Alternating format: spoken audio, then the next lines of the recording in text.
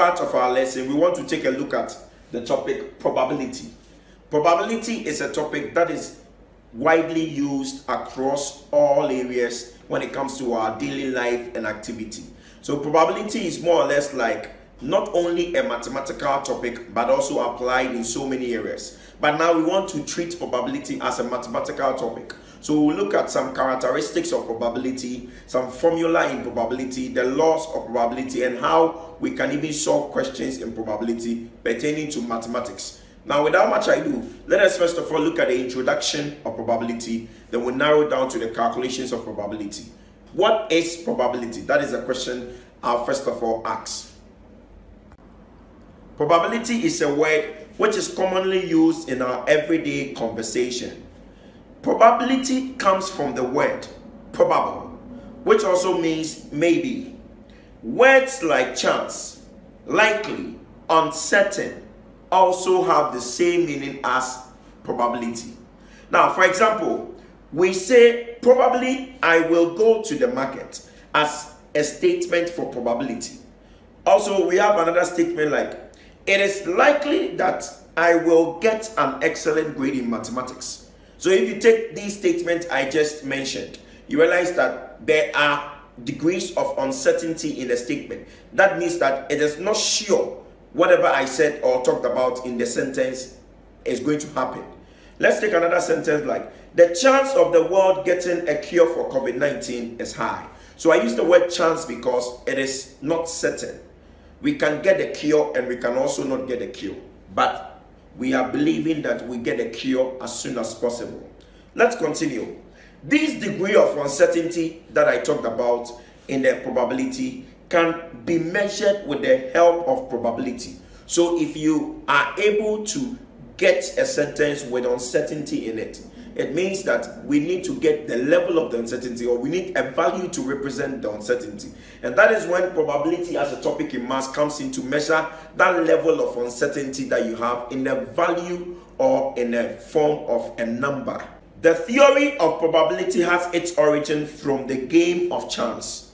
For instance, tossing coins, throwing of die, drawing of a card from a pack of cards, and even lottery and many others are examples of probability game. All these games are uncertainty games, because if you want to toss a coin, you toss a coin not to favor you. The coin will roll or toss naturally to point out the face of the coin to show.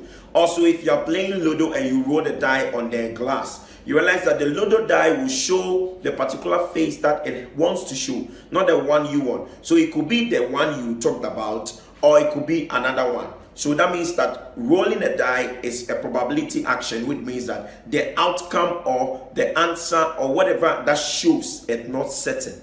Whatever that shows will not be certain for you. So that makes it a probability.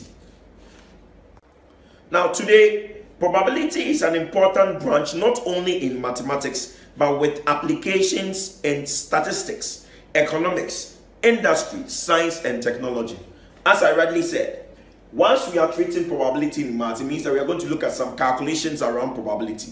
But nevertheless, probability can also be used in other sectors which are not even mathematically related. We can talk about statistics, we can talk about the industry, we can talk about science and technology, economics, and so on. Probability are used in all these areas to help solve problems. At this part of our probability, I want to introduce you to something called definition of terms in probability.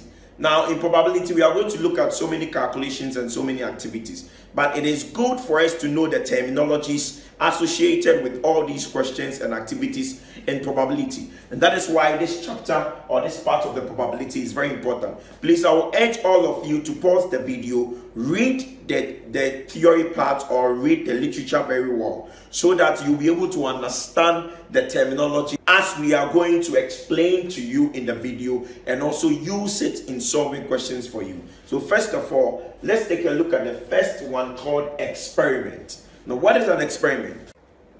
An experiment is any operation whose outcome cannot be predicted with certainty. The following are examples of experiment. Number 1, tossing a fair coin. Number 2, throwing of a die.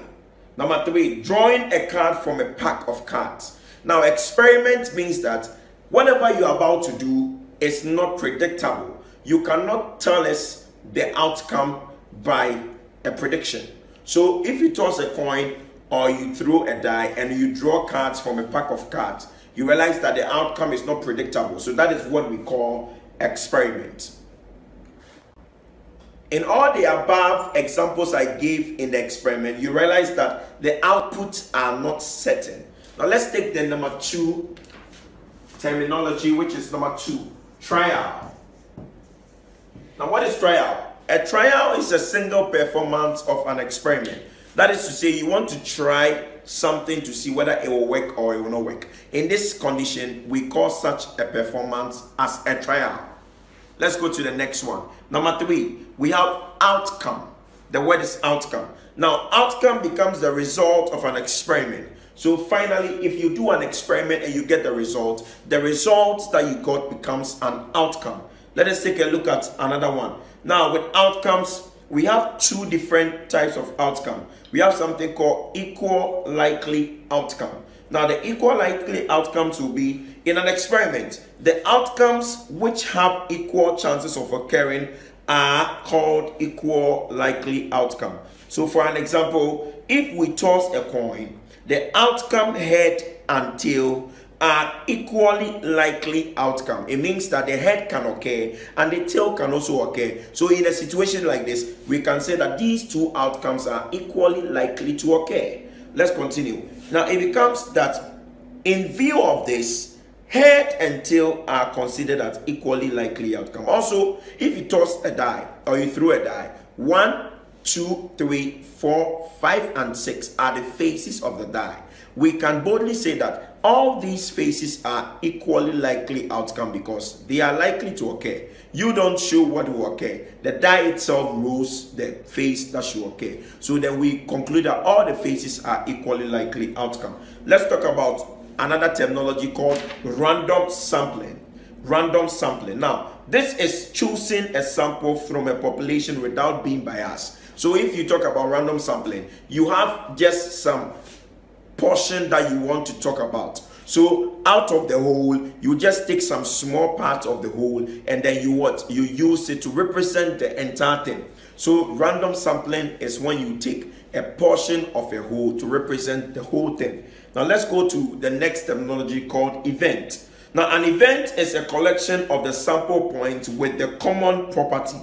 It is a subset of the sample space. So for example, when a die is cast, the event E of showing the even numbers will be 2, 4, 6. It means that you can get the appearance of something from whatever you did, and those appearances are what we call the event. Now also, when 2 dice are tossed, the event of getting exactly a head is head, tail, and then tail, head.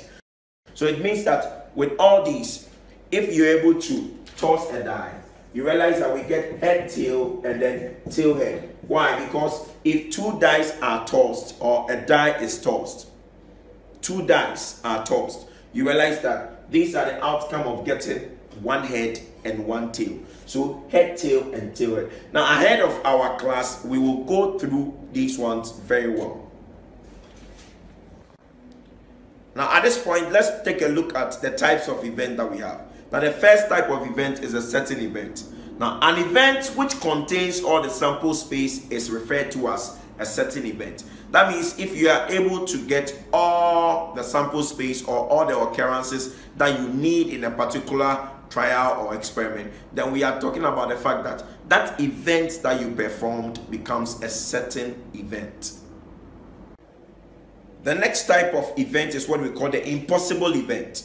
Now, an impossible event is an event which does not contain any sample points.